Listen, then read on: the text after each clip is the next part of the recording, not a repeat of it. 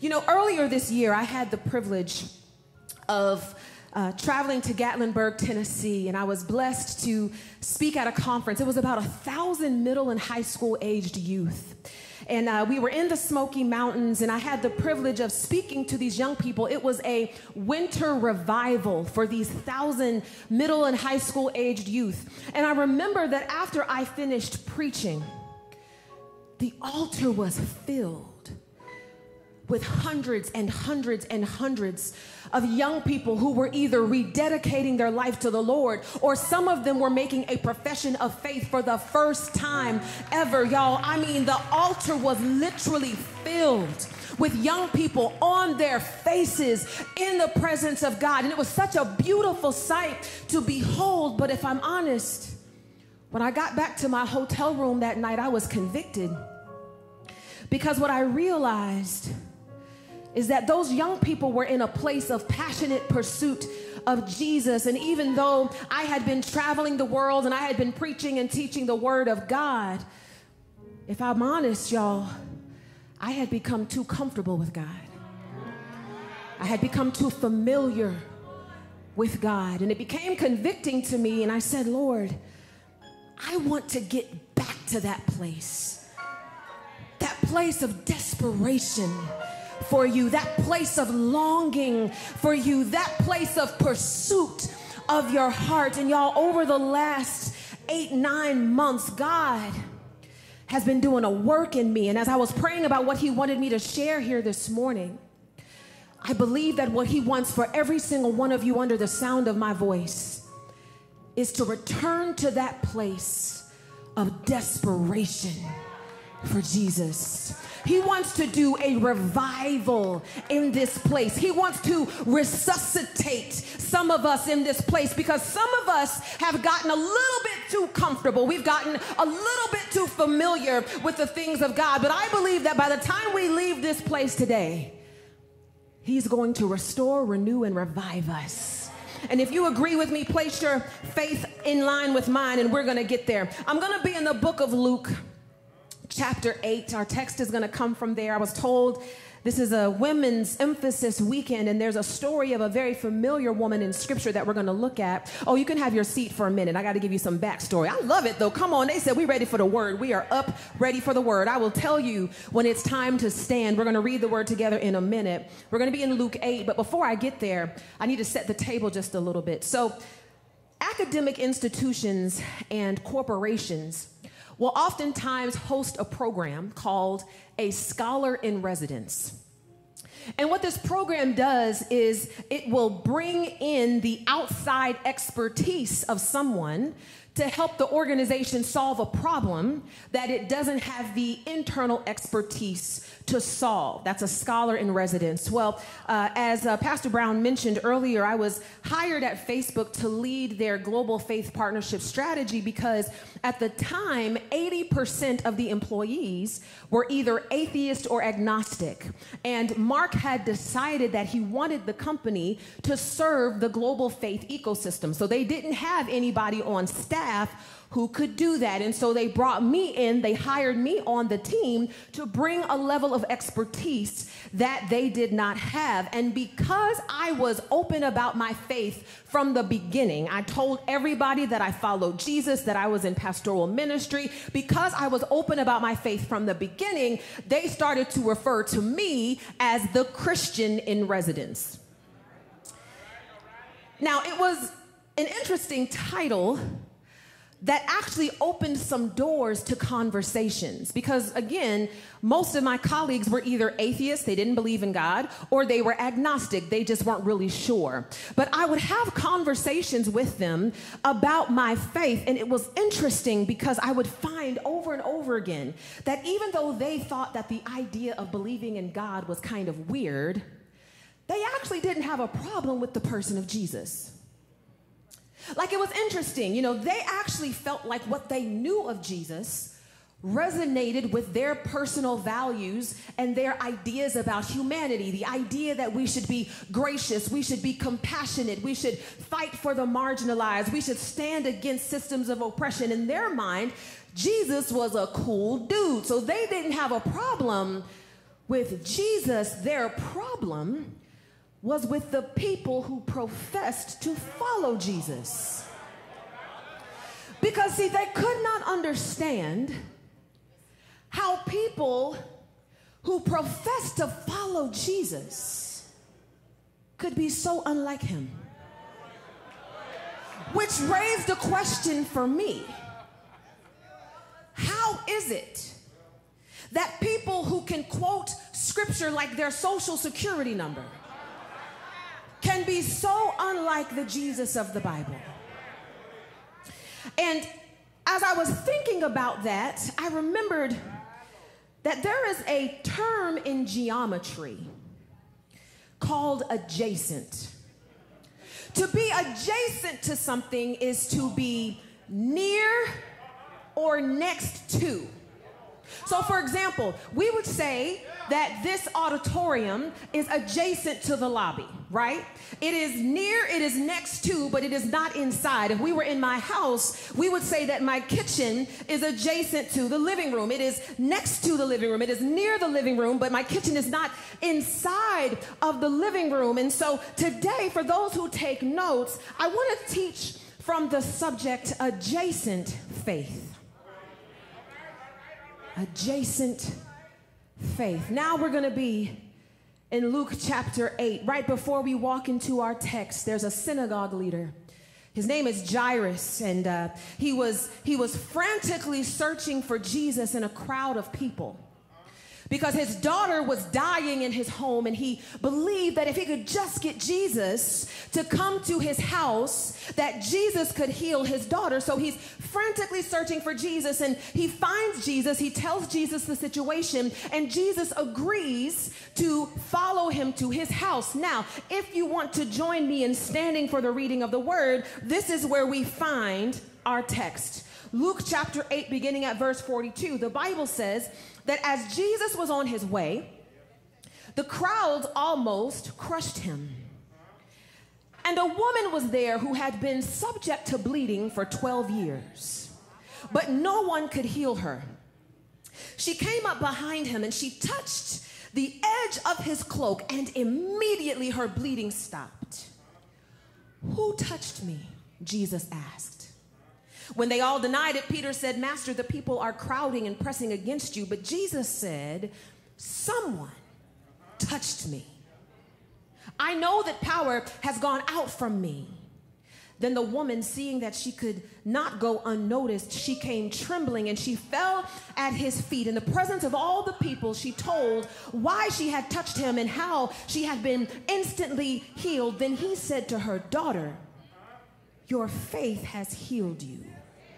Go in peace." You may be seated in the presence of the Lord. So, most Bible commentaries, when you look up this passage of scripture, they describe it as an illustration of the importance of believing that Jesus can do impossible things. They describe it as an illustration of the importance of placing your faith in Jesus. And I believe that that is partially true because, you see, faith is simply belief plus action. That is what faith is. Faith is, I believe this to be so, and therefore I'm going to act on it. To give you a concrete example, if you have faith that God is going to bless you with a car, you would probably go and start cleaning out the garage of your home, right? Because you believe God is going to do this, and so you would act on what you believe. So we see in this story truly an illustration of faith, because she believed that Jesus could heal her, and so she acted on it by pursuing him and touching the edge of his garment. Now, if we only focused on the headline of the story, though, we would actually miss what I believe is the bigger point. I'm going to shift our vantage point ever so slightly.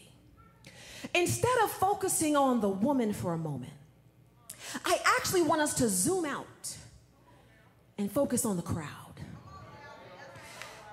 Because you see, if we take in the bigger visual of the crowd, what we will come to realize is that this story demonstrates that you can be near God and separated from God at the exact same time.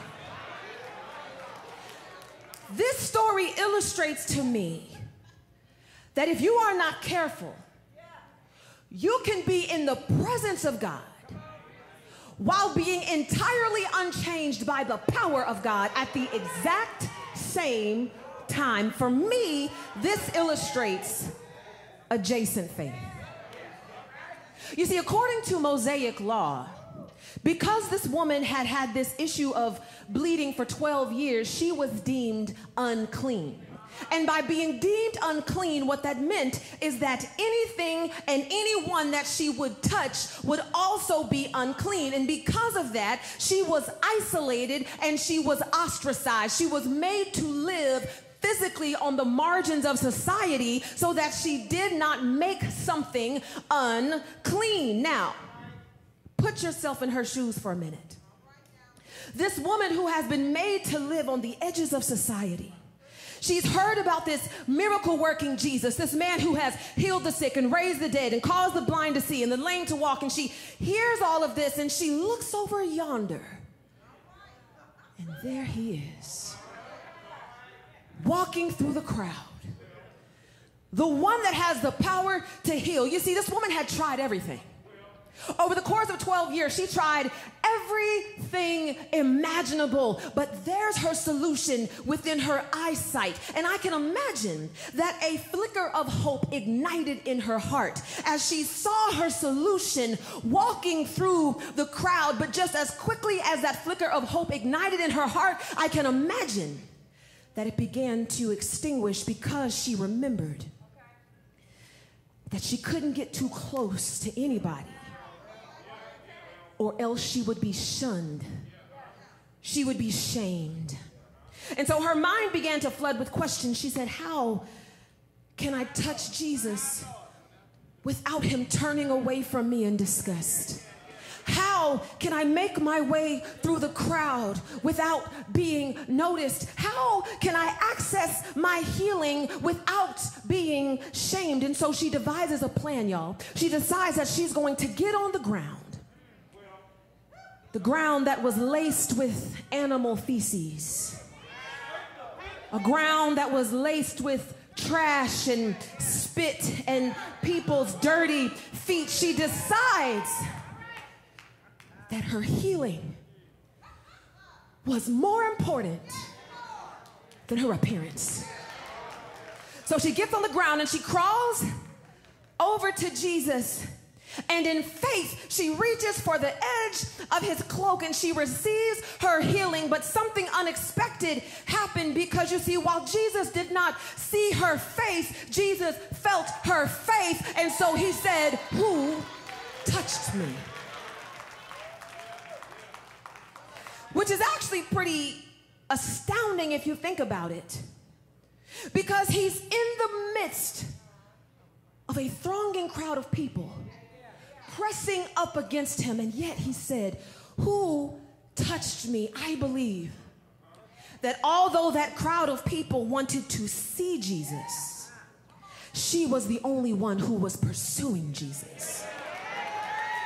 Which begs the question, when was the last time that you were so desperate for Jesus that you were willing to do anything in order to just touch the edge of his cloak? When is the last time that you had such a longing and a thirst for Jesus that you were the first person in the building because you didn't want to miss anything? When is the last time that you praised God not for what he did, but because of who he is? Because he is good and he is faithful and he is kind and he is a father. How many times have you looked up to heaven and said, God, if you never do another thing, I thank you because you've already done more than enough? You see, although the multitude pressed against Jesus, she was the only one who pursued the person of Jesus. Although the crowd enjoyed being in Jesus' presence, she was the only one who wanted Jesus's power.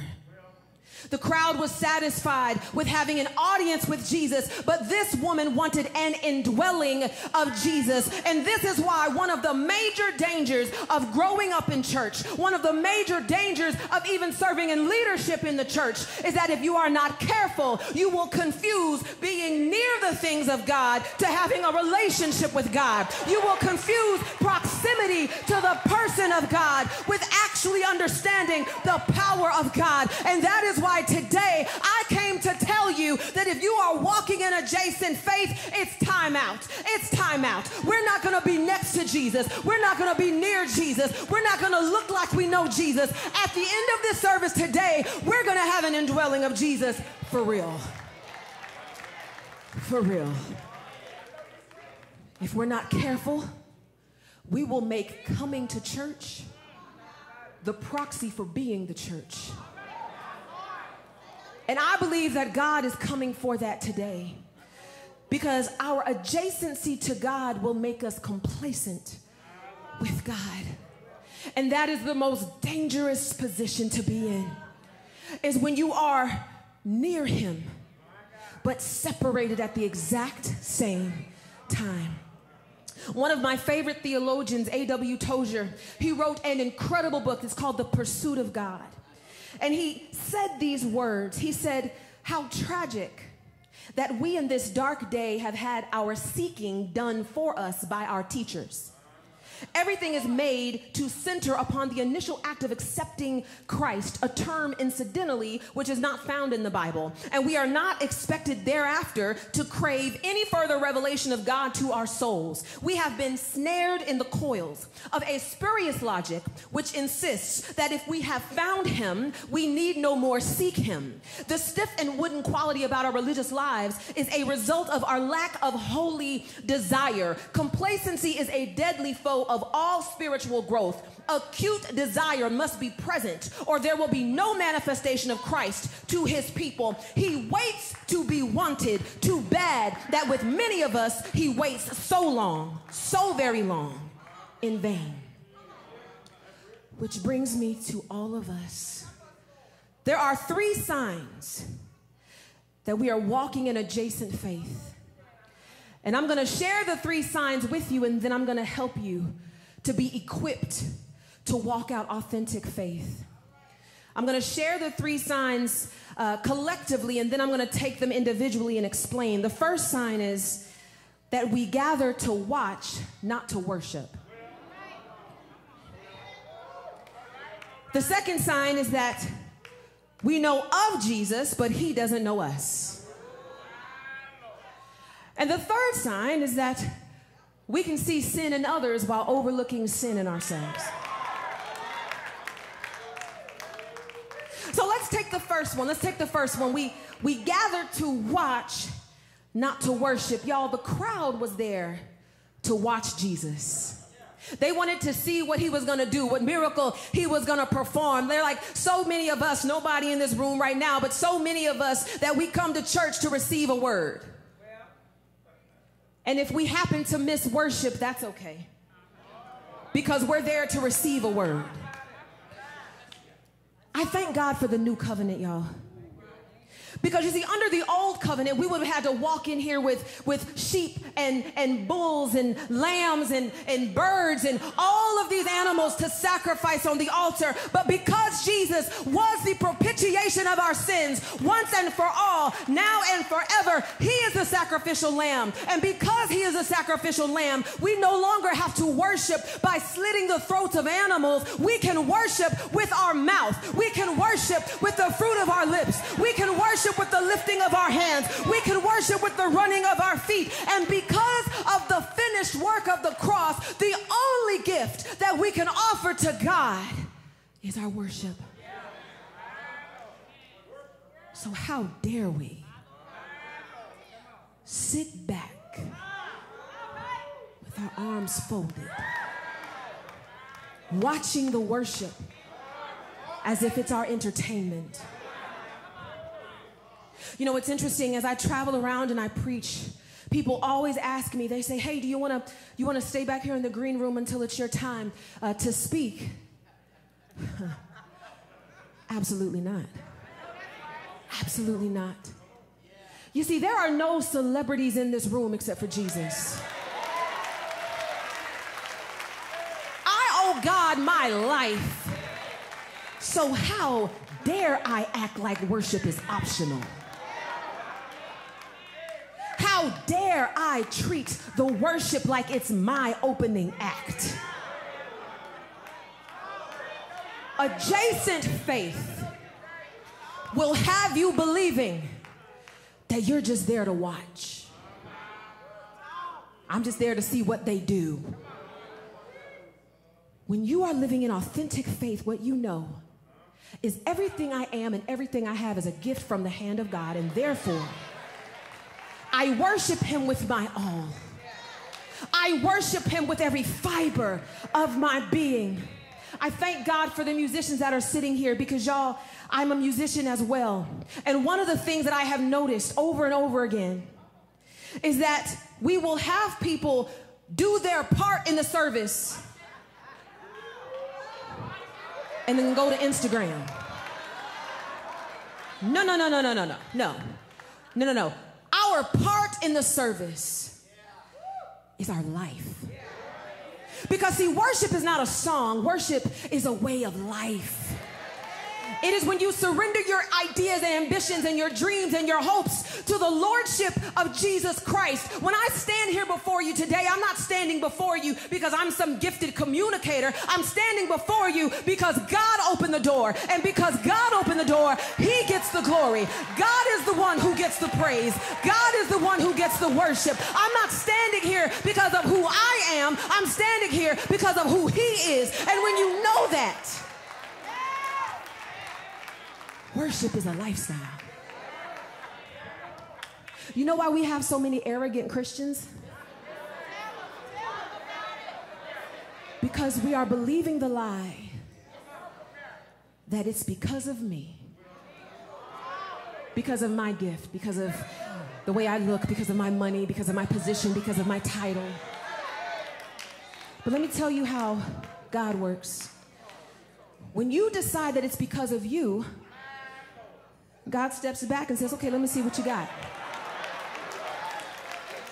Let me see what you got. If you want the favor of God on your life, you have to have a heart of worship. And a heart of worship requires the humility to know that everything I am and everything I have is a gift from the hand of God. I did not go to Walmart to buy a speaking gift. I don't think any of you probably went to Target to see how I can buy a gift on the guitar or the organ. No, God gave us these gifts.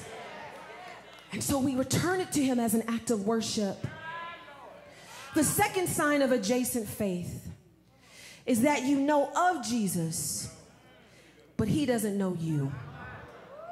I love how when Jesus was walking through the crowd and everybody was pressed up on him, I love how he said, who touched me? And the disciples were so confused because they were like, everybody, Jesus. And he's like, oh, no. Somebody touched me. There's somebody in this crowd whose belief and action met my power, which makes me wonder, when is the last time that you surrendered your schedule to Jesus? I've had people ask me, Nona, how do you hear the voice of God? And it's actually very simple. You hear the voice of God by spending time with him. Jesus said, my sheep know my voice. How do sheep know the voice of the shepherd? Because they spend time under the shepherd's voice. They obey the shepherd's commands. That's how you know the voice of God. But y'all, one of the most sobering passages of scripture for me in the Bible is found in Matthew chapter 7, verses 21 through 23. It says, not everyone who says to me, Lord, Lord, will enter the kingdom of heaven, but only the one who does the will of my Father who is in heaven. It says, many will say to me on that day, Lord, Lord, did we not prophesy in your name? And in your name did we not drive out demons? And in your name did we not perform any miracles? Then I will tell them plainly, I never knew you. Away from me, evildoers. You see, the crowd, they heard about Jesus. They knew of Jesus. But it was the woman with the issue of blood who pursued Jesus, who prioritized connecting with Jesus, which makes me ask you, what's your relational life looking like? How much time are you spending studying the Word of God? Praying, not for God's hand, but for His face. How much time are we spending in repentance? Hear me. How much time are we spending allowing God to show us ourselves? God, how am I off with you? God, show me how I have failed your expectations. And how often are we going before God with a broken and a contrite heart and we're saying, Lord, show me me. Because I'm not happy with just having a pretense of righteousness. I want to be righteous for real. We have to spend time with God. We have to prioritize it, y'all. Because only through spending time with God will we understand His voice, y'all. Many years ago, I was driving back, my husband and my family, we were driving back from the beach. And y'all, I hear the voice of God audibly, all right? I've attuned my ear to where I can hear His voice audibly. And we were driving back from the beach, and I heard the Lord speak a word to me. We were driving down this road, and there was a man. He was on the side of the road, and he was cooking barbecue on the side of the road. And y'all, it was pouring down rain. But this man was out there cooking barbecue, and I heard the Lord say, give him $500. Now, if I was by myself, that would have been easy. But see, you have to understand, my husband is very, what's the word? Thrifty. Very thrifty. And so when I heard the Lord say it, my heart started to race. I was like, oh, Lord, how am I going to say we need to give this random man $500? But I turned to my husband. I said, hey, the Lord said we need to give that man some money. And he was like, what? I said, yeah, the Lord said we need to give him some money. And so we made a U-turn. We went to a Bank of America. And when we got to the ATM, you know how on the ATM it will have like the quick selections, 20, 40, 60, 80, 100? So he turns to me and he says, how much? And I was like, like 100. And he was like, $100? I said, yeah, let's just do 100. So we get the $100, we go give it to the man, and we're driving away, and the Lord said, I didn't say $100. I said $500. Y'all, we get down the road, I said, hey, we got to go back to the ATM. I said, God actually said to give $500. He was like, $500? Now, have any of y'all ever seen in Living Color the Chris Rock character where he would like go into Popeyes, and they would be like, it's $3 for a chicken box, and he'd be like, $3? Good Lord, that's a lot of money. So my husband, he'll be like, how much for the skin? I have to get the skin, the crispy skin. So I said to my husband, he said to give him $500. My husband, the color left his face. But because he is a man of God, he said, all right, well, if God said it, then we're going to do it. So we went back, got the $400, gave it to the man. The man was crying, like crying. He said, God has heard my prayers. And so we get home, y'all, and I'm thanking God. I'm like, well, all right, Lord, we did what we said you don't do. Y'all, the next day, I got an email from this company. I do leadership talking as well. And got an email from this company. And they said, hey, we just want to know if you'd be willing to do a 30-minute virtual talk to our staff. Can you check your calendar for the dates? And I said, oh, sure, I'd love to do it. And once we locked it in, they got back to me and they said, okay, we'll pay you $5,000.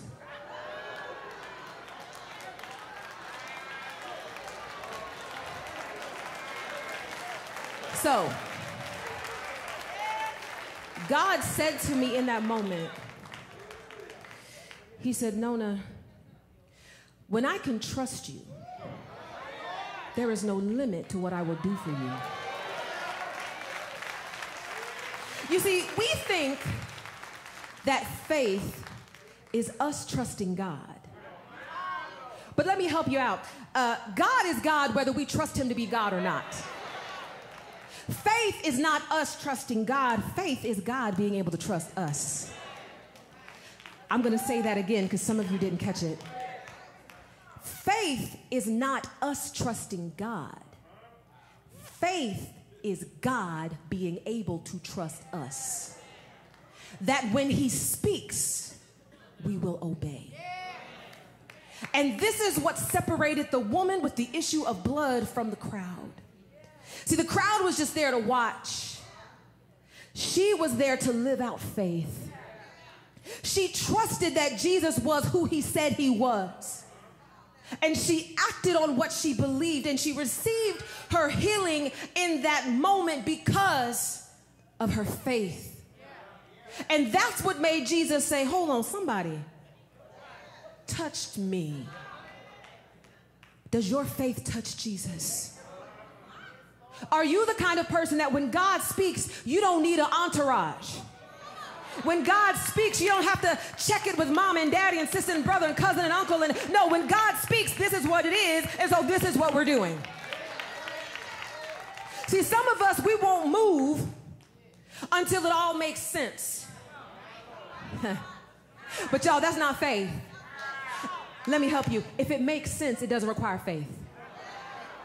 It's when it doesn't make sense and you don't have the blueprint and you don't have the roadmap and you don't have the resources, but you've heard the voice of God, and so you're moving in the direction of that voice, and that voice is coming out of the darkness, that voice is coming out of the void, but you know the voice of God because you spent time in the presence of God and you trust the voice of God.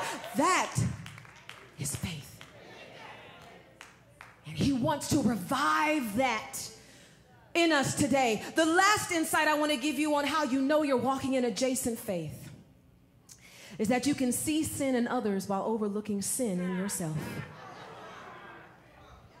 You know, when I go back to our text and I imagine that woman crawling across the ground, I realized that the reason why she crawled across the ground is because she was trying to avoid being noticed. Because in that culture, if they saw her, they would point to her and they would say, unclean, unclean. They would point to her and they would back away from her and they would shame her and they would stigmatize her. And so she crawls along the ground because she doesn't want to be noticed. But you see, while she crawled along the ground, what they missed is that while she was physically unclean, they were spiritually unclean. You see, she had to crawl along the ground. She had to pass by fornicators, liars, thieves, murderers. She had to pass by all these people who had the sin that they could hide. She wore hers on the outside. They wore theirs on the inside. And we have to get to the point that we recognize that God is not impressed with how we adorn our outer appearance, because he's looking at the heart. So we can look holy and we can look put together, but what's happening in our heart is death and decay. And today God is coming for that because he wants to revive us for real. Y'all, I'm not interested in looking holy. I already read Matthew 7. I'm not trying to stand before the judgment seat of Christ and have Jesus say, I'm sorry, and you are. Could you imagine? We have to get to the place that we are so honest with ourselves about where we are that we stop looking down on other people. You know, some years ago, I invited a woman to come preach at our church, and she did an amazing job, amazing job. And after she finished preaching, I got a call from a woman at our church, another woman. She called me and she told me that she was so disappointed that I allowed a woman who had been married 3 times to preach in our pulpit. She was so disappointed that I had allowed this so-called Jezebel to stand in our platform. See, what she didn't know is that the woman who had preached had been married for 20 years. Her 2 divorces were the result of abuse, domestic violence. But this woman who sat on her high horse judging this other woman thought that she was in a position to call somebody a Jezebel. But what she didn't know is that I knew her story. Yes, she had been married for 30 years, but the reason she even got married is because she got pregnant out of wedlock, and the families forced them to get married, and her husband didn't even like each other. So I'm sitting here listening to this woman tell me why I shouldn't have her preach in a pulpit, but she wasn't taking care of her own mess. Adjacent faith will cause you to be able to clearly see where others are off and overlook what's happening in your own life. Y'all, here's the thing. As Christians, yes, we are called to hold each other accountable. Absolutely. But my Bible says in Galatians 6:1 that if a brother is caught in a sin, if a sister is caught in a sin, those who are spiritual restore such a one. When we get to the place that we think our job is to condemn and not restore, we are walking in adjacent faith. You have to know this. The reason why that crowd did not touch Jesus is because they were so full of pride, thinking about how good they were, that they missed the heart of Jesus. Y'all, God resists the proud. He gives grace to the humble. Which is why today I want to do something as we stand here. I'm closing, but 12th century French abbot Bernard of Clairvaux, he said something really powerful. He said, the one who is wise will see his life as more like a reservoir than a canal. The canal simultaneously pours out what it receives, but the reservoir retains the water until it is filled, then discharges the overflow without loss to itself. The people who crushed against Jesus were just human canals. They were just there to see what Jesus would do so that they could go home and tell everybody what they saw. Maybe there's somebody in this room right now that you've been living your life as a spiritual canal. You come in here, you get the word, and it just kind of passes right on through you. You leave the same way you came in. I came here with news today that ends today. We're not leaving this place the way that we came in. We're going to leave this place as spiritual reservoirs. So if this message is for you, I want you to stand in the presence of God, because we're going to receive transformation today. We're going to receive wholeness today. We're going to receive newness today. I believe that when you leave this place today, there's going to be a passion reignited on the inside of you, a longing that's reignited on the inside of you, a pursuit that's ignited on the inside of you, so that just like that woman with the issue of blood, when you reach out to touch the hem of Jesus's garment, you will experience his power. I'm tired of so many of us coming in here and the presence of God is so thick in the room, but we can't even experience it because we're so separated from God. Father, as we stand in your presence today, I ask you, Lord, to restore within us the joy of our salvation. I ask you, God, to renew our hearts and renew our minds, God. Help us to remember that you are the only wise God. Help us to remember, Father, that you first loved us, that there is nothing that we have done, that there is nothing that has happened to us that has disqualified us for relationship with you. I pray that whoever stands under the sound of my voice that has been experiencing a lukewarm relationship with you, God, ignite our hearts today. Ignite our hearts today, Father. May we not leave this place the way that we came in. And today, Father, we ask you to do what only you can do. Restore, deliver, set free once and for all. We believe that you are who you say you are. We believe that you can do what you say you can do. So today we refuse to allow a lie of the enemy to make us think that we have to stay the same. Oh no, today we are reborn through the power of Jesus. Today we are renewed through the power of the Holy Spirit, and we will never be the same. In Jesus' name.